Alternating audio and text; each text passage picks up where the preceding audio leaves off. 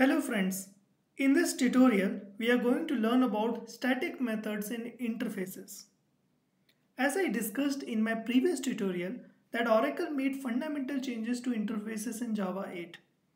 Apart from all the abstract methods earlier, now the interface can define methods which has default implementation. If you have not seen the video on default methods in interfaces, please see the earlier video. Let's recap what we have learned till now. We learned that interfaces are contracts. They have a set of method signatures and they could also have constant declarations. We learned that if there was any constant declared in an interface, they are by default implicitly public, static and final. And then we also saw that we can extend the interfaces. Like if I have an interface Super Mario, it can extend Mario and Fighter interface and all the method signatures that were defined in Mario and Fighter will be inherited in Super Mario. And then we saw the default methods in Java interfaces. Why are default methods required is explained in detail in previous tutorial, but I would just touch upon that default methods helped us to actually ensure the backward compatibility of the Java libraries, right? Now we are going to learn static methods. So what are static methods? Static methods are essentially the utility methods which can be added to Java interfaces, right? Earlier, before Java 8, whenever someone needed to add the utility methods, then we had to create a separate class to hold all those static methods. Now recall the interviewer interface that we introduced in our earlier classes. There we had a method. We had a method where a manager can take interviews. So he was implementing the interviewer interface. And we want that a manager should not spend his time interviewing whole day. So I have a constant maxInterviewPerWeek as 3. And then there is only one method signature, void interview. So with Java 8, now you can add static methods to an interface also. Prior to Java 8, interfaces were not allowed to define static methods. In such a case, what would you do? You would need to define the required static methods in a separate class. Now this is one of the main reasons why static methods have been allowed in the interfaces. Now this is to improve the existing classes. One of the classic example is collections API, which included few classes just to define the static methods. Like the collections classes had so many static methods on top of collection interfaces and their implementations. Let's understand the concept of static methods using very simple example of interviewer and manager. So if I have a static method in an interface called interviewer, how would you provoke or how would you invoke such a method? In order to invoke a static method in an interface, you will use interface name.method.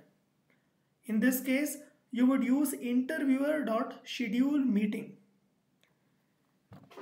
Right? Now let's say I have a interface called interviewer and I want to add a static method to it, and the static method is to schedule the meeting given number of hours. Our manager class implements this interface and then I can call the schedule meeting using interviewer interface object.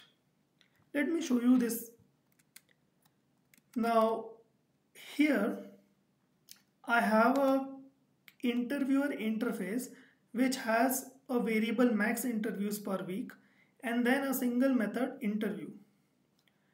And then my manager class actually implements this interviewer interface. He says that I'm a manager and I'm hiring for my team. This is what I'm doing as part of interview. And then in the program.java,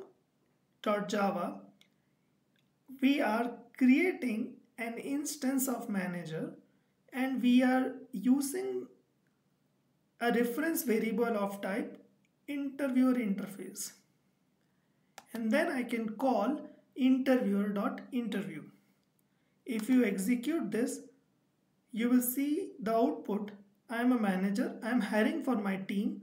This implementation was provided by manager class because it was implementing the interviewer interface. Now I want to add a static method to interviewer interface, which is static, and it will take a parameter of type int and it will print booked room for so and so hours. Now if I want to invoke this before the interview is happening, I should be able to book room. So I can say interviewer dot schedule meeting for 2 hours. Are you able to see how we are using and invoking the static methods? If I execute it, I will see that first a room is booked and then the interview happens. So with the help of static interface methods, you are able to define the utility methods in the interface that they belong to. Right? Here the method scheduleMeeting is invoked by calling the interface name. So Java 8 introduced static methods to allow keeping of utility methods within the interfaces. And this was avoiding creation of separate classes for static methods. I gave you the example of collections utility class. One important point to remember is static methods in interfaces are not related to methods in classes implementing that interface. And as such, they do not hide or override the static method defined in the interface. What I mean here is, if you have a method called scheduleMeeting in an interface which is static in nature, and if you have similar method in the class that is implementing that interface, then the method which is defined in the class will neither hide nor override the static method implementation in the interface. Because if you want to call the static method defined in an interface, you would use the reference variable of type interface. And if you want to invoke the static method implementation in the implementing class, then you would use the reference variable of type, which is the class implementing the interface. Right? So in this tutorial, we understood what are static methods. We learned what is the purpose of static methods, and we also saw the demo.